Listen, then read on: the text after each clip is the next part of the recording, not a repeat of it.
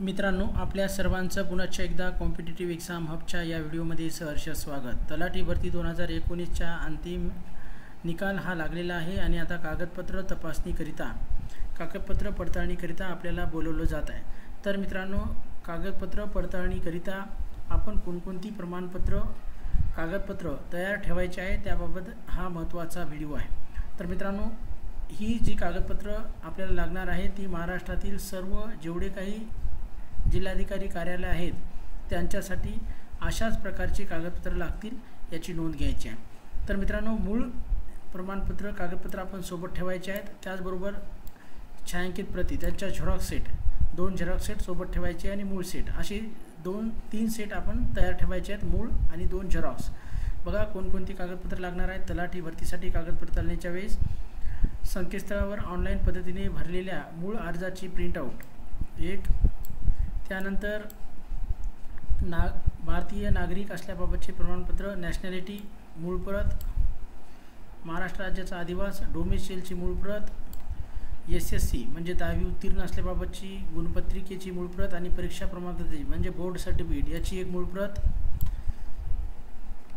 त्यानंतर महाराष्ट्र राज्य HSC उत्तीर्ण असल्याबाबतचे प्रमाणपत्र आणि बोर्ड सर्टिफिकेट याची एक प्रत, यानंतर आपली जी काही पदवी आहे त्या पदवीचं गुणपत्रिका आणि गुणपत्रिकाची मूळ प्रत आणि प्रमाणपत्र जे सर्टिफिकेट भेटते आपल्याला डिग्री सर्टिफिकेट ते 1-2 ठेवायचे आहेत। नंतर शाळा सोडल्याचा दाखला, लिव्हिंग सर्टिफिकेट किंवा TC ची मूळ प्रत, आपण जर शिकत असाल तर बोनाफाईड सर्टिफिकेट घेऊन या, नसाल शिकत तर झेरॉक्स आणा, फक्त जन्मतारखेसाठी हा पुरावा लागतो। सामाजिक आरक्षणांतर्गत निवड झालेल्या उमेदवारांनी मागासवर्गीय मूळ जात प्रमाणपत्र उपलब्ध असल्यास मूळ जात वैधता प्रमाणपत्र, ST करिता EWS प्रवर्गातील उमेदवारांनी सामान्य प्रशासन विभागाचे शासन जो निर्णय आहे आर्थिकदृष्ट्या दुर्बल घटकांच्या पात्रतेसाठीचे मूळ प्रमाणपत्र, SEBC प्रवर्गातील उमेदवारांनी SEBC प्रवर्गातील असल्याबाबतचे सक्षम प्राधिकारी यांचे मूळ प्रमाणपत्र, महाराष्ट्र राज्य लोकसेवा अनुसूचित जाती अनुसूचित जमाती विमुक्त जाती भटक्या जमाती विशेष मागास प्रवर्ग आणि इतर मागास प्रवर्ग यांच्यासाठी आरक्षण अधिनियम 2001 मधील कलम 4(2) मधील परंतु कान्वे उन्नत आणि प्रगत गटामध्ये नॉन क्रिमिलियर लागणार आहे। नॉन क्रिमिलियर हे वैध असलं पाहिजे, 31 मार्च 2019 पर्यंत वैध असलेलं लक्षात घ्या। त्यानंतर महिला आरक्षणाचा लाभ घेऊ इच्छिणाऱ्या सर्व महिला यांना नॉन क्रिमिलियर अनुसूचित जाती आणि अनुसूचित जमाती व इतर सर्व मागास प्रवर्गांना लागू राहील। बघा त्याच्याबद्दलची इथे माहिती आहे।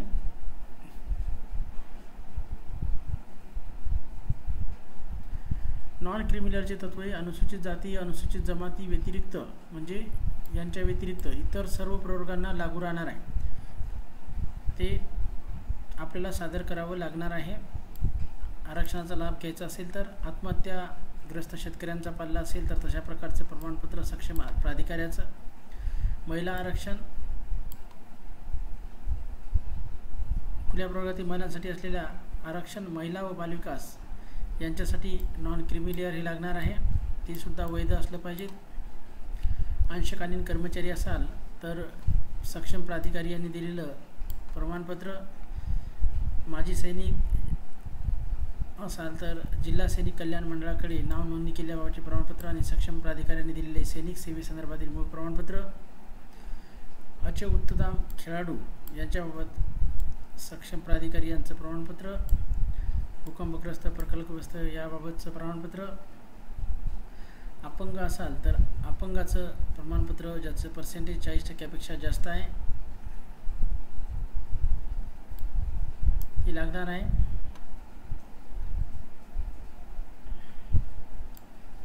MSCIT किंवा इतर CCC याचं प्रमाणपत्र, लहान कुटुंबाचे प्रतिज्ञापत्र 2005 मधील तरतुदीनुसार गट अ ते ग मधील सेवा प्रवेशासाठी एक आवश्यक अर्हता म्हणून विहित नमुन्यातील लहान कुटुंबाचे प्रमाणपत्र।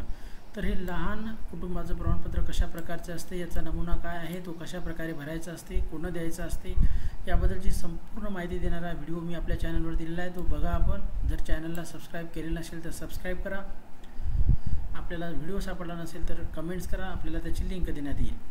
छायाचित्र ओळख पुरावा आयडेंटिटी कार्ड, याच्यामध्ये आपण यापैकी ड्रायव्हिंग लायसन्स, पॅन कार्ड, आधार कार्ड घेऊन जाऊ शकता. निवड यादी आणि प्रतीक्षा यादीमध्ये निदर्शनास आलेल्या वस्तुस्थितीनुसार दुरुस्ती करणे किंवा रद्द करणे याचे सर्व अधिकार अध्यक्ष जिल्हा निवड समितीचा जिल्हाधिकारी जळगाव यांना राहतील.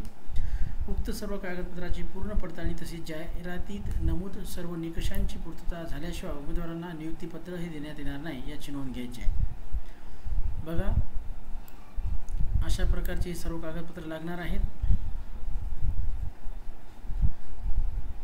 महत्त्वाच्या सूचना आहेत. सदर यादी कागदपत्र तपासणीच्या अधीन राहून तात्पुरत्या स्वरूपात प्रसिद्ध करण्यात आलेली आहे. ही जळगावसाठी आहे, परंतु ही सर्वसाधारण मित्रांनो जी कागदपत्र लागणार आहेत ती कागदपत्र संपूर्ण महाराष्ट्रातील जेवढे काही जिल्हाधिकारी कार्यालय आहेत ज्यांच्यामार्फत आपल्याला प्रमाणपत्र पडताळणीसाठी बोलवलं जाणार आहे, सेम हीच कागदपत्र अशा स्वरूपाची आपल्याला लागणार आहेत, याची नोंद घ्यायची आहे. या व्यतिरिक्त आपल्या मनामध्ये शंका असतील, प्रश्न असतील, कमेंट करा. नक्की त्याचं उत्तर आपण देऊ. धन्यवाद.